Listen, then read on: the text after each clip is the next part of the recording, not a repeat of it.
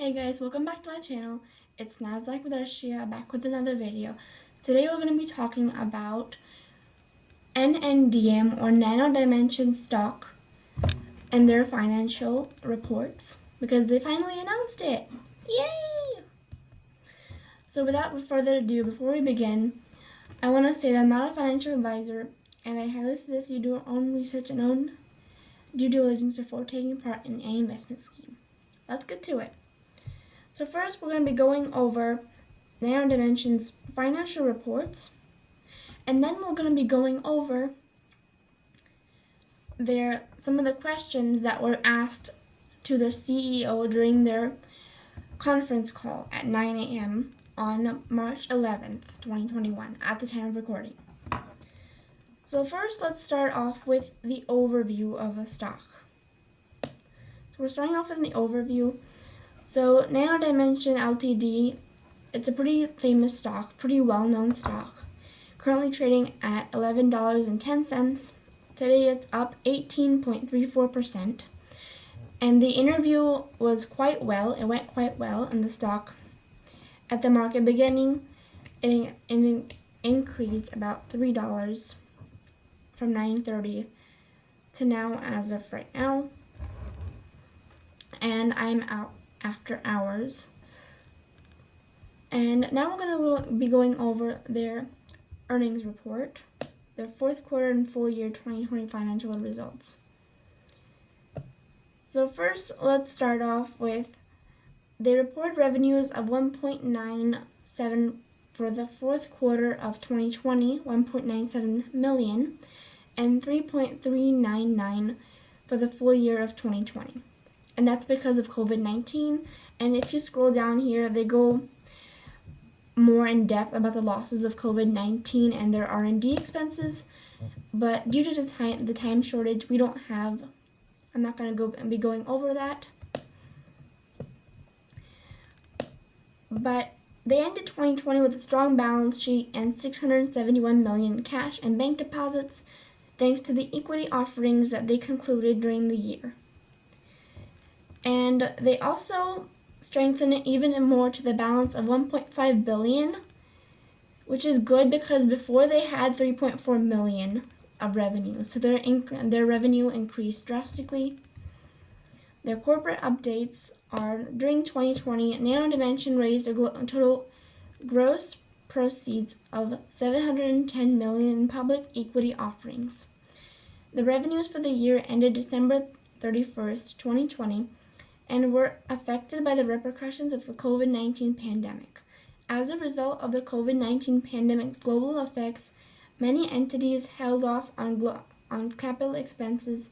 Thus, the company witnessed a significant decrease in its revenues during 2020. And we went over the fourth quarter financial results of the revenue. And they also go on the balance sheet highlights that cash and bank deposits totaled 670.934 million as of December 31st, 2020, compared to 3.894 million on December 31st, 2019.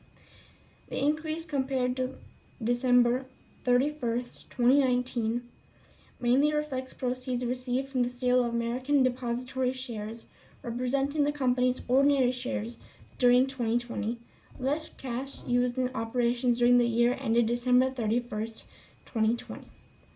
In January and February 2021, Nanodimension announced the closings of 2 public offerings of American depository shares with total gross proceeds of 833 million, and shareholders' equity totaled 667.116 million as of December 31st, 2020, compared to 11,000,602 as of December 31st, 2019. So I think that's pretty good. Overall, they're doing a great job of growing the company. And there is conference call information down here, a little bit about Nanodimension. And Nanodimension basically does 3D printing machines. They sell 3D printing machines. And let me know in the comments below if you want me to do like a full analysis on the stock. I'll be really happy to do it. And now let's go over some of the questions that were asked during the conference call at 9 o'clock a.m. in the morning. So the media asked them, the company's directors asked the CEO, they asked him, do we have enough cash in terms of to acquire another company? He said yes, and he didn't really elaborate on that, but he said that we have enough cash, that we didn't need any more, and we could acquire another company. Next, he was asked the question, can you provide revenue guidance for 2021? Like, can you give us a prediction for what your company's revenue will be like in 2021?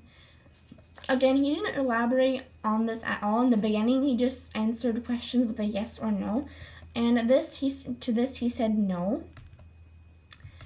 But in the third question he was asked is, are you working with major auto manufacturers?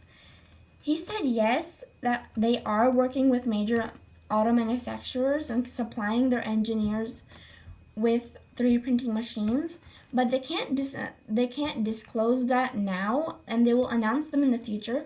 And I really hope that they will, because that will be huge for the company, and it would probably boost their shares, give their shares a bit of a boost. And also, he was asked this question. I've been wondering this question for a long time now. It goes like this: will the pandemic make the earnings better since it's going away? Will that make better revenue for their company?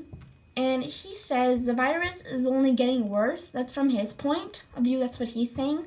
He says that the virus is only getting worse, and that he says that the Europe shut down, US is kind of similar, and they can't really give any future guidance on 2021 as to how it will go, because there's a lot of disruption and they won't really be able to tell. Another question that was asked to the CEO is that, will you be buying any companies? Will you be acquiring any companies? He said that he will make the company buy European companies for the manufacturing side, but other than that, not really. And even if he was, he will be buying companies for acquisition. And another question that he was asked was, wouldn't the machines sell better due to the pandemic and the manufacturing supply chain issues? He actually said no, because this is really for early adopters like engineers at GMC and Cadillac, and not on like a manufacturing scale. They don't really produce their 3D printing machines on a really big manufacturing scale. They do it for about engineers and other like tech engineers at GMC and Cadillac. So for example, they won't be selling like thousands of 3D printing machines to GMC. They'll only be selling them 300 because they have a lot less engineers, right? This is like more from R&D and not on a manufacturing scale. And yet another question that he was asked, this is the last question that he was asked. He was asked that Warren Buffett always talks about how it is important to buy a good company for acquisition, and will you be buying a percentage in a company, or will you be acquiring the entire 100% of the company? He says we will be acquiring the entire 100% company if we decide to acquire a company, and we would not hold a share, we would just acquire it. And in conclusion, I think that Nanodimension is a good hold. I'll probably invest like 5 to 10 shares in it, just play around with it, see how it goes. Because it's not really on a manufacturing scale, but I think that things could get bigger if they announce their auto companies that they're working with. But I would still hold it, like past maybe $10, $20, even $30 on it. So that's good. But again, I could be completely wrong. Please do your own due diligence and research before taking part in any investment scheme. And let me know in the comments below what you guys think. So thank you guys for watching this video. I hope you enjoyed this video. And if you found this information helpful, please give a like and a subscribe. See you later!